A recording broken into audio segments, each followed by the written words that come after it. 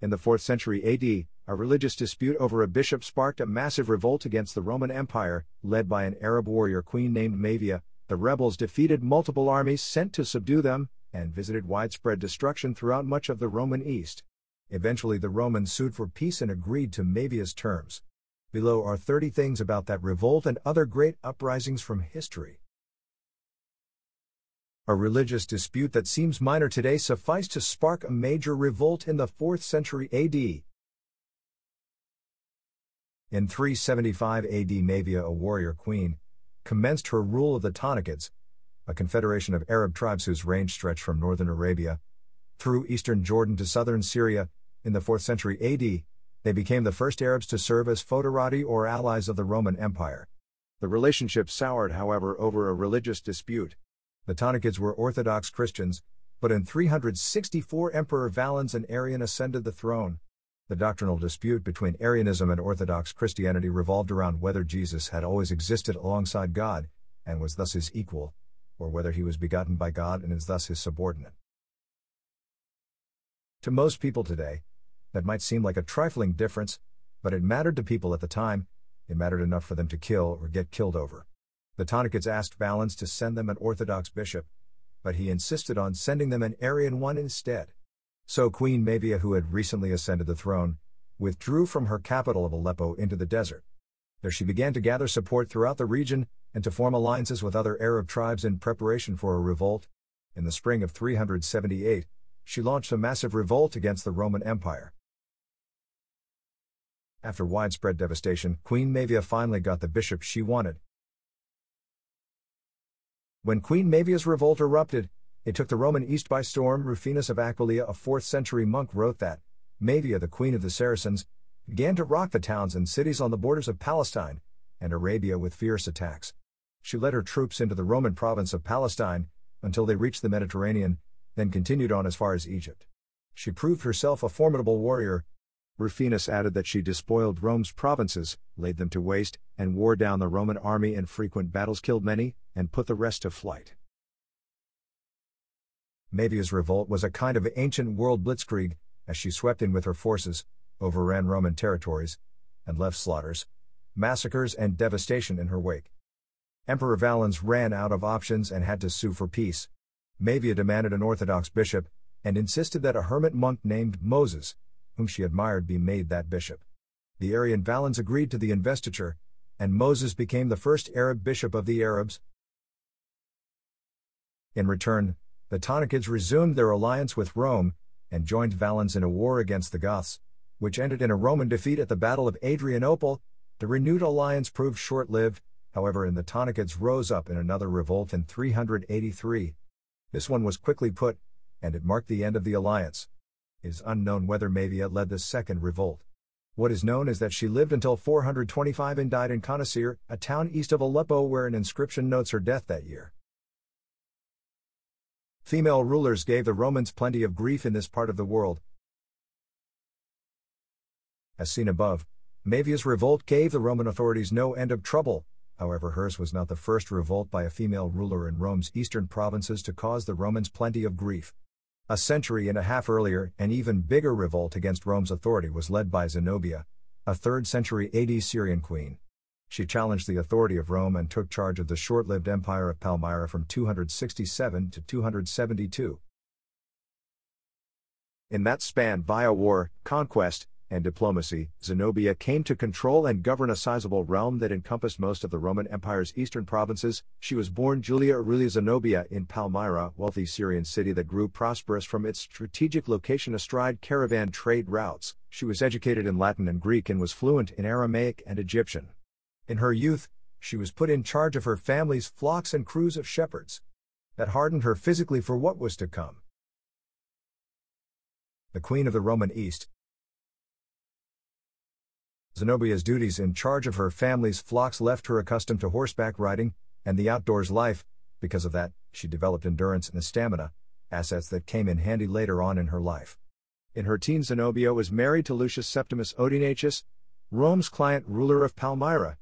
In the mid-200s AD, the Roman Empire was in the grip of a decades-long period of chaos and political instability that came to be known as the Crisis of the 3rd Century. The newly emergent Persian Sassanid Empire took advantage of that weakness to invade and conquer much of the Roman East. A loyal client, Odenathus, took up the cudgels on Rome's behest, fought off the Persians, and eventually recovered the lost Roman territories. For his services, the Palmyrian ruler was made governor of most of the Roman East, and in 260 he crowned himself king. In 267, Odenathus and his eldest son by a previous wife were assassinated. So Zenobia stepped up and assumed power as regent on behalf of her underage son. She also crowned herself queen of Palmyra and surrounded herself at court with intellectuals and philosophers. She was too independent, however, and a breach gradually grew between her and the Roman Empire. Zenobia's revolt tore the Roman world apart. Zenobia was a remarkable queen, noted for her culture, her intellect, her beauty and her toughness. It was recorded that she could march long distances on foot with her soldiers, could hunt as well as any man, and could outdrink anybody. Unlike her deceased husband, she was not content to remain a Roman client and instead wanted to go her own way. So she rose up in revolt against Rome. In quick order, she conquered the Roman province of Egypt in 269, seized a significant part of Asia Minor from the Romans, and declared herself an independent ruler. By 270 she had conquered an empire that stretched from modern Turkey to Egypt, and from Mesopotamia to the deserts of Libya. Rome was forced to take note, and in 270, a new emperor, Aurelian, finally managed to restore a measure of order to the Western Roman Empire. He then turned his attention to the east and marched against Zenobia. He defeated her armies at Antioch and Emesa and besieged her in Palmyra. Zenobia tried to fight her way out and flee, but she was eventually captured. The Queen of Palmyra was supposed to march as a trophy in Aurelian's triumph in Rome, but she denied him that satisfaction by starving herself to death in 274 while en route to Rome. The start of the Common Era was a terrible time in ancient China. The Common Era did not start off well for China. In the stretch from the years 2 and 11 AD, the Yellow River underwent disastrous course changes that led to floods and famines, and widespread dislocation and hardship. As if that turmoil was not enough, in the middle of all that chaos, a vicious civil war erupted to further add to the misery of the Chinese.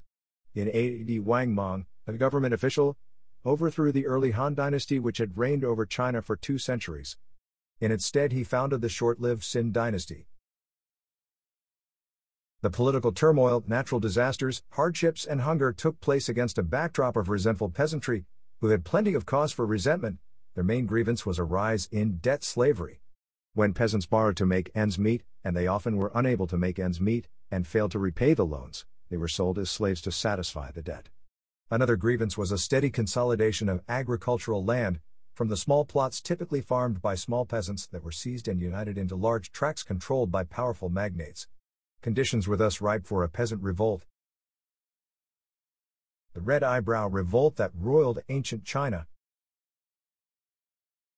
The large-scale land consolidation of agricultural lands into large estates fell heavily upon China's peasants, the former independent yeoman peasant owners, whose small plots were seized and amalgamated into large estates, were reduced to tenant farmers or serfs. They now had to till what had once been their own holdings on behalf of others, if they were lucky. Worse was the lot of those kicked off the land altogether, and were reduced to a life of itinerant wanderers. In response to the turmoil and dangers, and to protect the interests of the peasantry, the peasants formed a secret society. Its leader was a mystic who spoke through mediums, and ordered the organization of bands of armed Chinese peasants known as the Red Eyebrows. They took their name from the color of the eyebrows of their members, who painted their faces to look like demons. In 15 AD they initiated their first acts of armed resistance. The Red Eyebrows' popularity steadily grew, and by 17 AD their defiance had become a widespread peasant revolt. The rebellion had a collective leadership, in which a man named Fan Chong emerged as the most dominant figure. The peasant rebels who made and erased emperors. Back in the imperial palace, Wang Mang, who had overthrown the Han and declared himself emperor of a new dynasty, turned out to be politically incompetent. In 19 AD, his response to the Red Eyebrows peasant revolt and other uprisings across China was to raise taxes. That only fueled and supercharged the various rebellions, which soon consolidated into a massive insurrection. The disparate rebel bands came together and united under the banner of the Red Eyebrows and the leadership of Fan Chong. In 23 AD, the Red Eyebrows played a key role in the defeat and overthrow of Wang Mang and the downfall of his short-lived Xin dynasty. A member of the Han royal family named Lu Xuen seized the opportunity to re-establish the Han dynasty and declare himself emperor. His rule did not sit well with the Red Eyebrows, however, so they rose in revolt once again and overthrew him. In his place, they appointed a child Han descendant on the throne as a puppet emperor, while they ruled China in his name. However, while the Red Eyebrows were militarily brilliant, they proved incompetent at governance, and their misrule soon led to widespread uprisings. Their puppet emperor was overthrown and replaced by another Han descendant, Lu Xu. He forced the surrender of the Red Eyebrows and brought their movement to an end, then went on to found the later Han dynasty, which reigned for 2 centuries. The sisters who became their country's national heroines. The Trung sisters, Trung Nhi and Trung Trac, are probably the greatest national heroines of Vietnam. They led an independence movement and launched a revolt in 40 AD against Chinese domination of their country. Vietnam had groaned under Chinese domination for about a century by the time the Trung sisters were born. They managed to free their land from the Chinese yoke and established an independent Vietnamese state, which they ruled for 3 years. Trung Trac, the older sister, was married to a Vietnamese nobleman who resisted Chinese hegemony and objected to the ham-handedness of a particularly oppressive Chinese governor. For his troubles, he was executed by the Chinese in order to cow other would-be rebels. It backfired. After her husband was executed, his widow rallied and organized other Vietnamese nobles to resist the Chinese. With the help of her younger sister Trung Nhi, Trung Trac launched a rebellion in the Red River Delta, near modern Hanoi. From there the revolt quickly spread up and down the long Vietnamese coast. After generations under oppressive Chinese rule, the Vietnamese were more than ready to rise up, and the uprising became wildly popular. A revolt led by armies of women. The Trung sisters' revolt was unique among armed rebellions, in that their armies were made mostly of women. With those predominantly female forces, the rebel siblings seized numerous Chinese forts and citadels, and chased out or defeated their garrisons. Within a few months, Chinese authority in Vietnam was broken. The Chinese had been kicked out of the country, and Trung Trac was proclaimed queen. The sisters led Vietnamese armies against the Chinese, and although their forces were greatly outnumbered, the siblings managed to keep the invaders out of Vietnam for 3 years. Eventually, however, the Chinese concentrated an overwhelmingly massive force to recapture Vietnam, and in 43 AD the Trung sisters were finally defeated in battle. Captured, they were beheaded by the Chinese, who then went on to reassert their control over Vietnam. Although their independent state proved short-lived, the Trung sisters had nonetheless managed to plant the seeds of Vietnamese national identity. Conventional wisdom in Vietnam has it that there would be no Vietnamese nation today, had it not been for the Trung sisters. Had they not rebelled against the Chinese, it is believed that Vietnam would have been wholly absorbed and dissolved into China and would today just be another Chinese province. Oppressed and brutalized Russian serfs mounted revolt after revolt, until they were finally freed in the 19th century. Russia's downtrodden serfs rose up in revolt after revolt, only to get brutally beaten back into sullen submission each time. There were hundreds of relatively minor in size, but nonetheless quite violent uprisings, whose participants numbered in the hundreds or few thousands. However, within a span of roughly 100 years in the 17th and 18th, 3 uprisings caught fire, grew, and became major rebellions that rocked Russia to its core. The first of them occurred in 1670 to 1671, when runaway serfs, free peasants, a decidedly relative term in Tsarist Russia, and Cossacks, rose in revolt against Russia's aristocracy and government. Rebellion erupted along the lower Don River on Tsardam's southwestern frontier, and spread out from there to engulf southern Russia. The revolt was led by a Cossack leader named Stepan Timofeyovich Razin, better known to history as Stenka Razin. Relatively little is known about Razin, other than that he was born into a lower-class Cossack family sometime around 1630. What he did within the span of a year, as the leader of a major revolt, secured his place in his history. The river pirate of the Volga. The first mention of Stenka Razin in the historic record dates to 1652, when he sought permission to go on a pilgrimage to a monastery on the White Sea. He next appears in documents dated to 1661, when he was listed as a member of a diplomatic mission from the Don Cossacks to the Kalmyks, a Mongolian subgroup that lived on the steppe in Russia and modern Kyrgyzstan. His next appearance in the historic record is in 1667, when he was described as the head of a river pirate community. Razin and his men preyed upon and exacted tribute from all vessels that plied the Volga River, and despoiled those that refused to pay up. The Cossacks from whom Razin hailed were semi-military democratic, self-governing communities along Russia's southern and southwestern frontiers.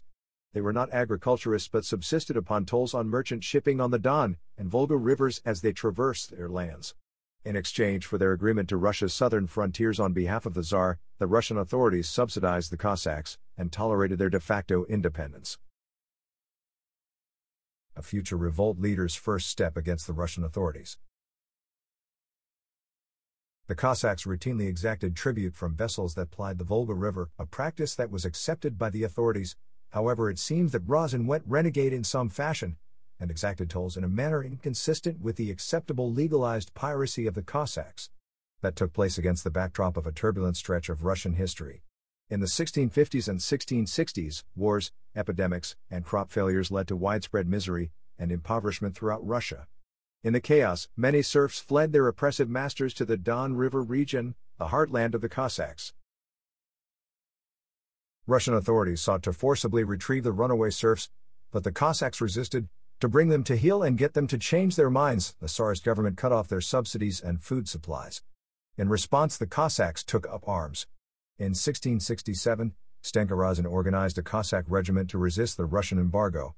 In May of that year, he attacked a Russian caravan in which both the Russian Tsar and Patriarch of the Orthodox Church held stakes. It was the first step towards his eventual leadership of a major revolt. Dreams of a Cossack Republic. Stenka Razin's attack on a caravan in which Russia's most powerful figures held stakes enraged the authorities, and he was declared an outlaw and criminal. Unconcerned, Razin led his men to loot Persian settlements along the Caspian Sea. By the time he returned to the Don River region, he was a popular hero. He then organized about 7,000 peasants and runaway serfs and led them in a revolt on behalf of Russia's downtrodden. The uprising gained widespread popularity, and Razin's forces grew. In May of 1669, the peasant army captured Astrakhan and Tsaritsyn, modern Volgograd. After the city's populations opened their gates to Razin's men, the flame of rebellion spread, and by 1670 over 200,000 peasants and serfs throughout southern and southwestern Russia were up in arms. They formed into bands and attacked landowners and government officials. Razin sought to establish a Cossack republic along the Volga River as a preliminary step to a march on Moscow. He declared that he aimed to seize the Russian capital in order to eliminate the nobles and officials who obstruct the common people. The brutal suppression of Russia's first major peasant revolt. Unfortunately for Stenka Razin and Russia's downtrodden serfs, their run of success was halted at the city of Simbrisk, which they attacked but failed to capture. After two vicious battles in its vicinity, Razin's forces were routed and nearly annihilated by vengeful government forces. So Razin fled back to the Don. Despite the defeat at Simbrisk, Razin's emissaries stirred further uprisings farther north. He proclaimed his intention to found a republic, in which the Cossacks' absolute equality would be extended to all throughout the whole of Russia. That found receptive ears among the peasantry and serfs. Soon armed peasants in search of freedom and deliverance from their yoke were gathered in bands on the outskirts of Moscow and around Nizhny Novgorod, about 250 miles to the east. Once the government gathered its strength, however, the lightly armed serfs and peasants proved no match for the discipline and firepower of professional soldiers. The uprisings were brutally put down, followed by a wave of violent repression, in which hundreds of thousands of peasants and serfs were massacred. About 100,000 were slaughtered in the Novgorod region alone. By 1671 the revolt was over, and in April of that year, Stenka Razin was captured and taken to Moscow.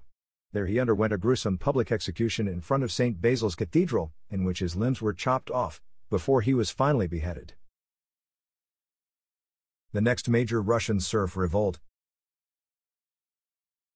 The next major serf uprising was led by Kondraty Bulavin, a democratically elected Cossack leader. The Bulavin Rebellion, also known as the Astrakhan Revolt, was the second of the three major peasant revolts that rocked Russia in the 17th and 18th centuries.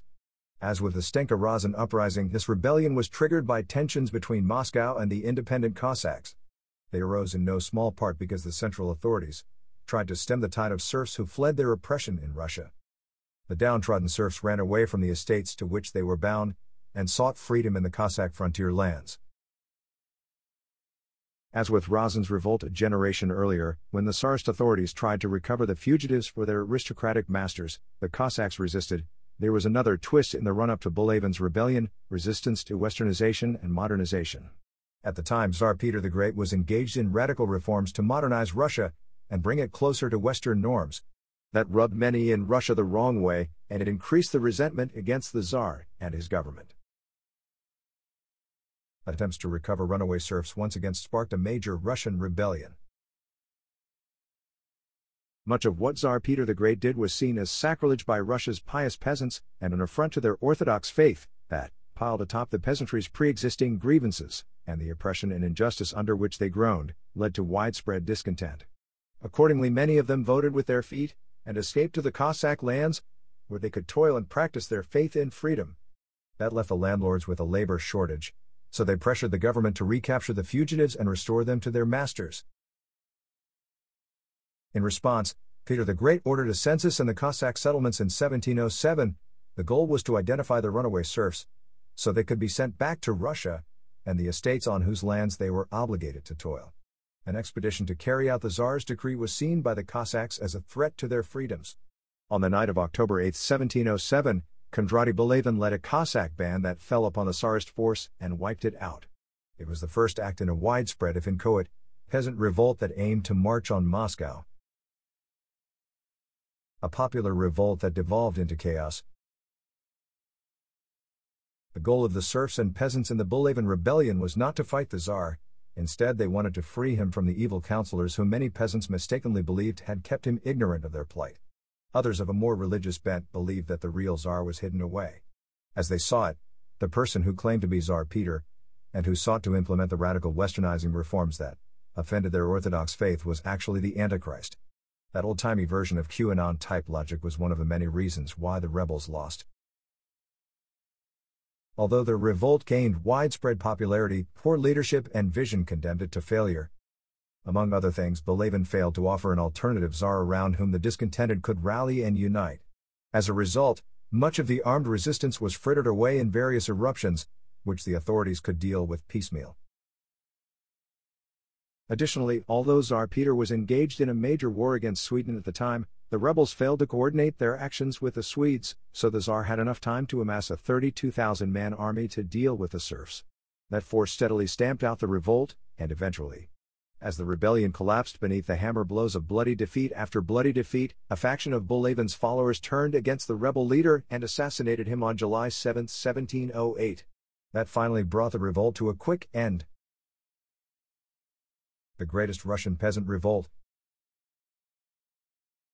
The Pugachev Rebellion, also known as the Peasants' War, was the third and greatest of Russia's major peasant uprisings that erupted between 1670 to 1775. The revolt was led by Emelian Pugachev, a former Russian army lieutenant, and it posed an existential threat to Tsardom. As with the other rebellions, it took place against a backdrop of deep resentment by the peasantry of Russia's exploitative government and aristocracy. The downtrodden serfs' hardships were made even worse by a war against the Ottoman Turks. In Russia's decidedly not progressive taxation system, the costs of the war fell heaviest not upon the richest, but upon the poorest. The already downtrodden and exploited peasantry westernization efforts also played a role. In the reign of Tsarina Catherine the Great, Russia's elites embraced Western culture, arts, technologies, fashions, and foods. The new Western luxuries and westernized standard of living were quite expensive, however. To pay for them, Russia's landlords turned to their peasant serfs, increased their tax burdens, and squeezed them dry. A fake Tsar who sparked a major rebellion. The increased taxation of the peasantry led to protests, increased incidences of serfs who fled their landlords' lands, and rebellions. Between 1762 to 1772, over 160 localized peasant uprisings were recorded throughout the Russian Empire. In 1773, the discontent erupted into a massive peasant revolt. It was sparked by word that Tsar Peter III, who had been assassinated in 1763, had not actually been killed. Instead, he was said to have escaped death and fled to hide amidst the Cossacks from Tsarina Catherine the Great. In this narrative, the Tsarina was depicted as an evil figure who sought to thwart Peter III from his intent to emancipate Russia's peasants from serfdom. The self-proclaimed Tsar Peter III was actually Emelian Pugachev, a Cossack born in the same village, Where former peasant revolt leader Stenka Razin had been born a century earlier, Pugachev was a Russian army lieutenant who had fought in the 7 Years' War. He eventually deserted and wandered throughout southern Russia among Orthodox religious fundamentalists known as Old Believers. With them, Pugachev hatched a plan to pose as the deceased Peter III. In that guise, he soon attracted widespread popularity amongst Cossacks, peasants, and non-Russian populations resentful of official discrimination and demands to convert to Orthodox Christianity.